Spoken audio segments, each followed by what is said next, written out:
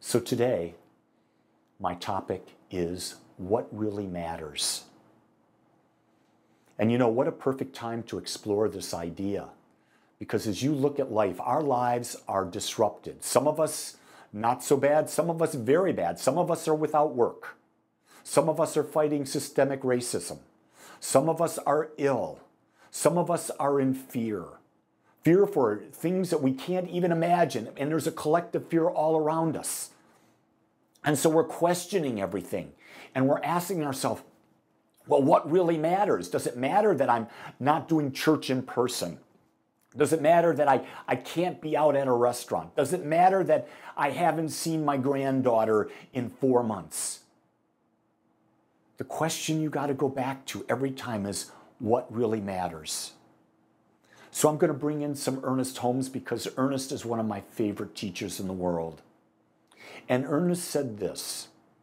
He said, the thing that really matters is that while you are alive in this world, you should be 100% alive, filled with joy and enthusiasm, filled with energy and power. Did you hear that? That while you're in your physical body, you should be giving 100% to being alive, to have enthusiasm for everything that you do, and be filled with the natural energy and powers within you. You know, this happens for me every time I go to this little boutique gym that I go to. It's Fit 2-20, and it's owned and run by one of our community members, Forrest. And when you go there, you're doing 5 exercises. That's it. 5 exercises. You're doing 5 reps per 5 exercises. You're doing 25 total reps. And there's a computer and it's monitoring you. But here's the key thing. For that 20 minutes, for those 25 reps, you are to give 100% of everything you've got. 100%. And when you're done with that 20 minutes, your body is spent. Now, I thought about that. And here's the interesting thing. When I would go to the gym prior to doing this type of workout, I would do bench press with dumbbells. And I would do 15 reps. I would do 3 sets. I would do 45 reps just on the dumbbell bench press. That's it. That's not including the flies. That's not including my shoulders, my arms, nothing else. 45 reps, but I never maxed out. And if you understand physiology, you understand that until you max out your muscles, they don't grow. So can you take the same principle and apply it to anything in life?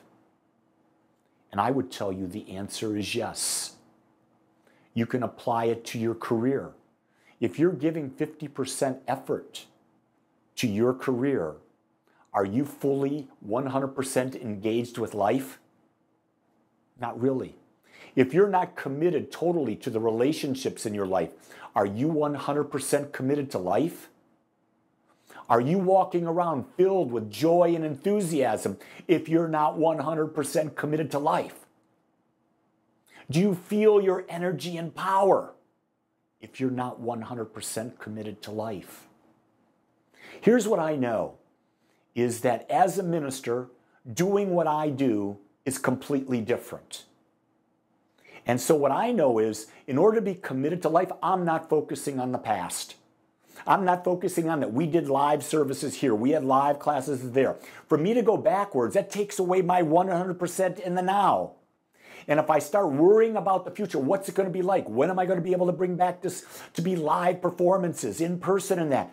I'm taking my energy out now. So I committed to myself that while I'm doing this Facebook Live and this YouTube video, and I'm doing my guided meditations, I'm doing my community gatherings, I'm doing my Facebook Lives each and every day, I'm 100% there. I am living as if this is the natural state. Because in doing so, I sleep well at night. I'm not frustrated. Now, don't think there are not times I get frustrated. I am human. And my ego would love for it to go back. But I also know it's never going to be the same. It's going to be different. What's it going to look like? I don't know. but I'm open to new ideas. I'm open to new possibilities. Ernest Holmes goes on later in the same book that I was looking at. He says, the trouble is not that the mind grows old, but we let it slow down. And he's referring to is that the mind growing old means that the mind stops creating. It stops coming up with new thoughts. And realize the only reason we're here is to create. And if we're not using that creative power, our mind slows down. What happens when we slow down? We get into a ritual. We get into a habit. And when we go locked into a habit, guess what happens? We start living our life over and over and over again. It's Groundhog Day. It's deja vu all over, all the time. You see, we are creative, and that is our only purpose for living. We can consciously choose what to experience in this life, or we can let the law of averages create our lives for us. If you've not heard me use that term before, the law of averages means this. You have a mental atmosphere. That mental atmosphere that you are, which is the sum total of all your thinking, conscious and unconscious, either attracts to you or repels from you. Now you can create that atmosphere by how you think, what you feel, how you act, and what you speak. And the more you shift that mental atmosphere, the different your experience is. But if you're not doing that consciously, you're surrounded by an atmosphere that's created by the people you live with, created by the television you watch, created by the internet, the YouTube, Facebook. It's created by the religion that you're a part of. It's created by the politics. It's created by the businesses that are surrounding you. That atmosphere is around you, and if you're not conscious, it will start to create and become your atmosphere, and you're going to have an experience which is average. That means that if 33% of the people in the world are receiving cancer and having that challenge, you could be one of those 33%. The key thing is, when you're conscious, you can be the person that doesn't get it. And you say, well, Lee, that's not possible. I said, yes, it is. Well, they say, you got your DNA. And I said, well, DNA is proven. It's a tendency.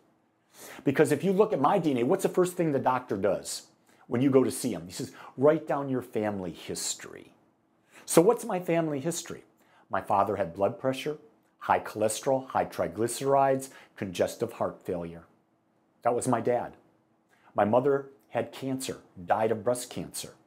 My brother was on medication for depression, and also my brother died of prostate cancer.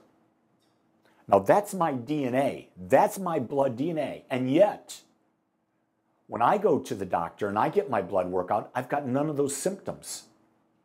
Why? Because I've been working on this for 25 years. I didn't start right away, but I've been working on my health for 25 years.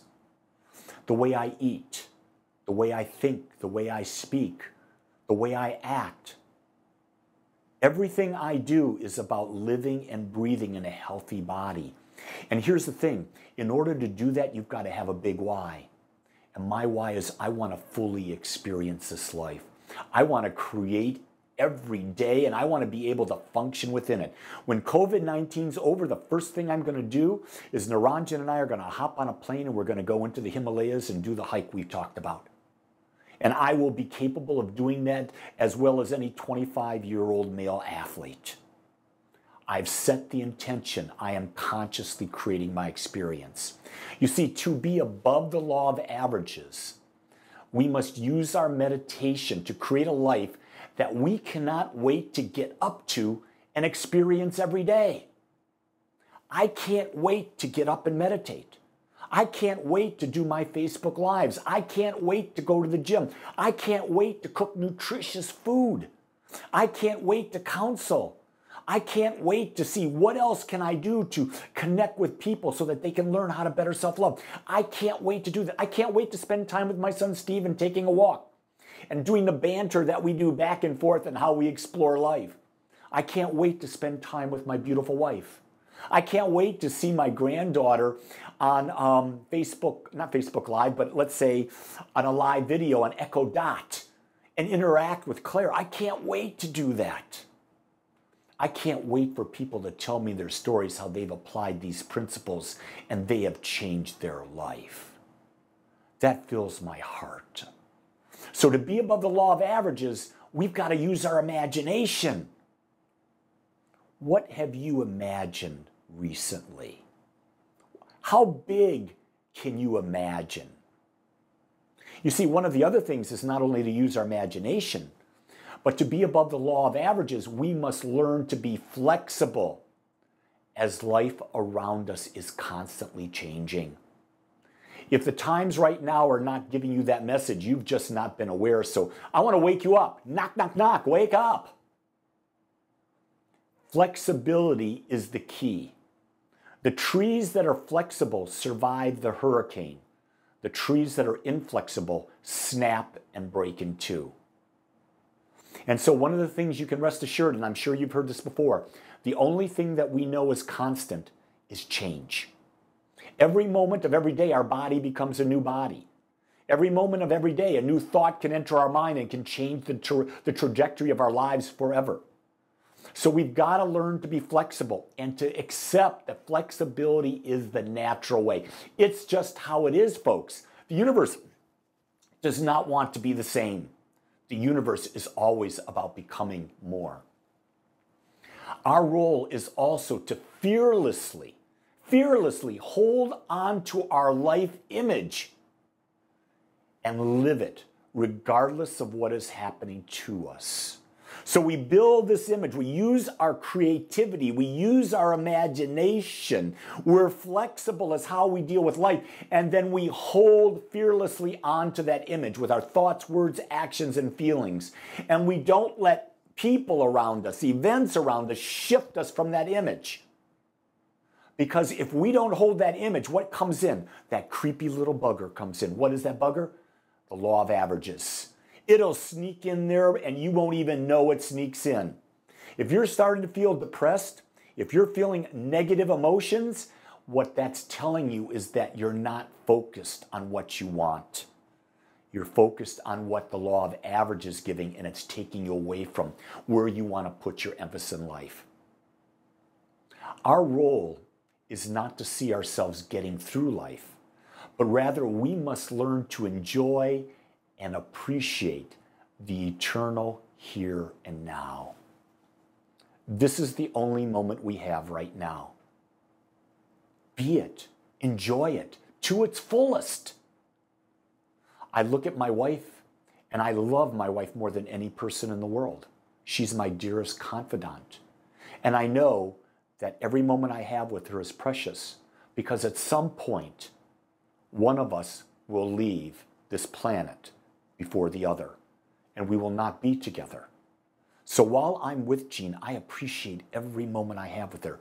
The same thing with my sons, Stephen and Matthew and Robert. The same thing with my granddaughter, Claire. The same things with my friends. When I'm with them, I appreciate every moment. I appreciate everything about them. And in doing so, I get to experience the greatness of life with them in that moment. When I'm not with them, I'm right there where I am, with whatever I'm with. You see, the more you express, the more life will flow through you and express in greater ways that you've ever imagined. You see, when you express more life, life says yes, and it gives you more. That's the key thing. What you put out, you give back. If you're putting out a little, you're getting a little back. If you're putting out a really clear image, you're really getting a clear life back. So what you express through your thoughts, words, actions, and feelings, it comes back to you. So by God, definitely put some feeling behind what you want. Don't be well, I hope I'm abundant. No, you're abundant. Abundance is showing up every day in your life with every breath that you breathe. Know that you're abundant. The key thing here, St. Augustine said, the greatest prayer that you can ever pray is a prayer of gratitude. Because when you express gratitude, you open up the door to receiving more than you can ever even imagine. So what is it you really want? If you're not clear, ask the question and be fully present on the journey. Say, my journey right now is discovery. I'm going to discover who I am, who I desire to be. I'm going to recreate myself. Nothing better. There's no greater challenge in the world than the ability to say, I'm recreating myself. I'm doing it right now as I speak with you. I'm recreating Lee Wolak as I am. So if you've not seen me in person for 4 months, when you see me in person next time, you're going to feel that my energy is different than it ever was, because I've been working hard on recreating this being, this light being that you're watching right here now. And here's what I know: as we become these light beings, as we specify and we fine tune and we become them, we can bring our light together. And as we bring our light together, we can change the world. Join me. Connect with me and everyone else on the planet that sees a world better than this, a world that works for everyone. I want to thank you for joining us today. I'm so grateful that you took your time to watch or listen to this message. If you found this message beneficial, I would ask that you go to our website, agapecsl.com. Once there, click on the donate button and experience the joy of conscious and purposeful giving. Or if you would like, text your gift by simply dialing 972-532-6976. It is through your gifts that we are able to bring this message to you in the world. I would ask that if you like this message, to please subscribe to my YouTube channel under my name, Lee Wolak. Again, I want to thank you for joining me in the Agape community as we learn how to better self-love through conscious living.